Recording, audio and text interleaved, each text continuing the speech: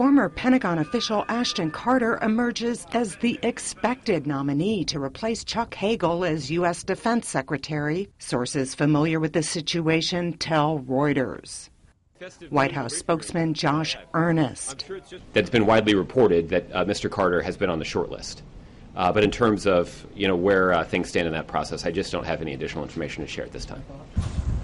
Carter was the number 2 official at the Pentagon from October 2011 until December 2013. He has a bachelor's degree in physics and medieval history from Yale and a doctorate in theoretical physics from Oxford University.